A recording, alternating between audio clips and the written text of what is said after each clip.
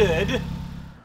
One of the most overlooked steps of installing ITBs is make sure to synchronize them or to balance them.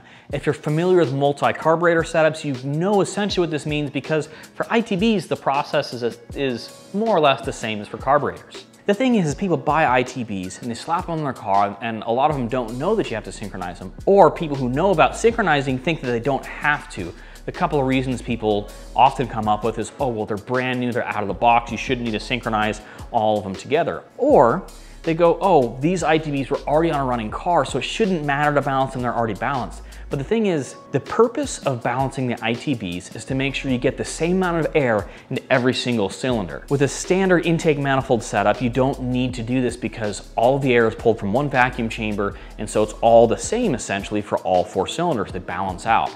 With ITBs, you don't have one massive vacuum chamber for everything. Each cylinder is going to flow a little bit differently.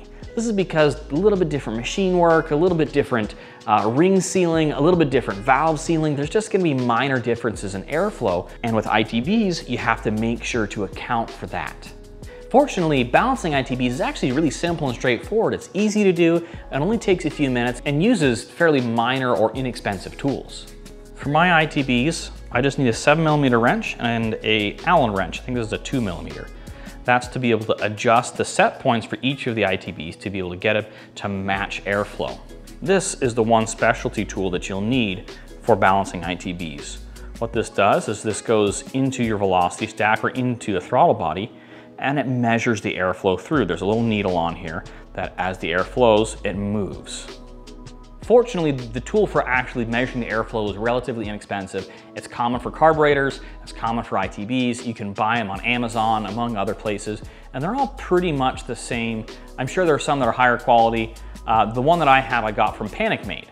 I run PanicMade's wiring harness and ECU setup, as well as these beautiful 52mm ITBs. This is also their filter backing plate that I've paired with a Piper Cross filter, all available from PanicMade. For each throttle body, you've got these adjusters to be able to adjust the bottom set point for the throttle bodies. This has the lock nut and then an adjusting bolt or screw in the middle. We've got 1, 2, and 3. What this means for this ITB setup is that all of the airflow is going to be based off of this back one. So we'll figure out what this one is, we'll measure the airflow here, and then we'll adjust 1, 2, and 3 to match that one. I gotta give a shout out to ANNEX Suspension and Just Engineering for being supporters of the channel and content. Some of the best steering and suspension parts for 886. If you're looking at buying a set of coilovers, ANNEX is the way to go. Check the video description for an ANNEX discount code and links to both ANNEX website and Just Engineering website.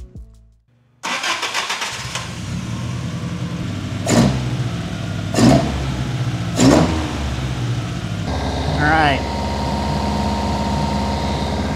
Now we're checking airflow. So you can see this one is flowing at about 6.5. The next one here, this guy's flowing a little bit more, like the 7 or 8 mark. This guy's flowing significantly more. We're gonna back this one down. Same thing with this one. So cylinders 1 and 2, we gotta back down quite a bit. Cylinder 3, gotta back down just a little bit. So we'll start with cylinder 3.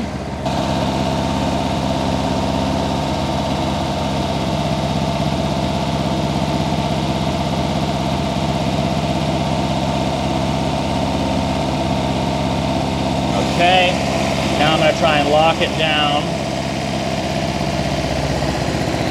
Now on this one I'm going to try and show you. I'm trying to get to the 6 mark, so you can see it on here.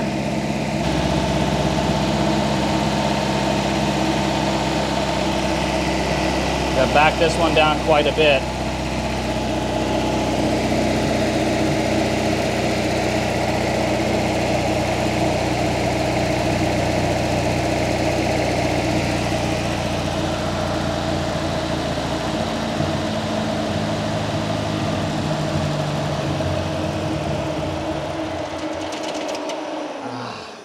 Real quick, so what happened there was the airflow for cylinders 1 and 2, for these guys, they're flowing so much air that when I adjusted these two, it actually reduced so much air going to the engine that it stalled.